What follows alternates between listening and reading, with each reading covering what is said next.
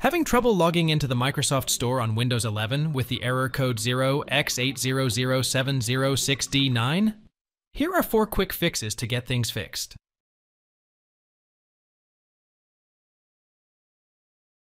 Open Run using the Windows and R keys on your keyboard. Type ncpa.cpl to open the network connections. Right-click on your network adapter and select Properties. In the Properties window, select Internet Protocol version 4. TCP/IPv4. Now click on the Properties button below. Select the radio button associated with the option. Use the following DNS server addresses. In the box next to the preferred DNS server, enter the value 1.1.1.1. Set the alternate DNS server to 1.0.0.1.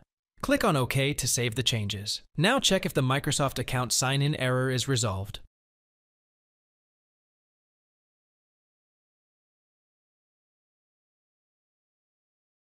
Press the Windows and R keys together to open the Run dialog. Type PowerShell and press Ctrl+, Shift + Enter to open PowerShell as administrator. Click on Yes when prompted by User Account Control. Copy the code below, go back to your PowerShell, and paste the copied code. Press Enter to execute the code. Wait for the execution to complete. Exit the PowerShell and reboot your system. After the startup, check if you are able to sign in to your Microsoft account in the store.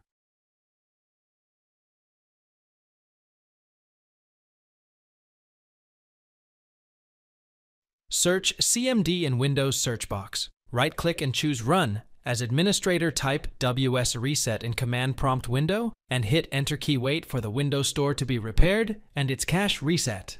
Once the process completes, the MS Store will open. Close the store. Restart your PC. Check if this has helped you to overcome the error.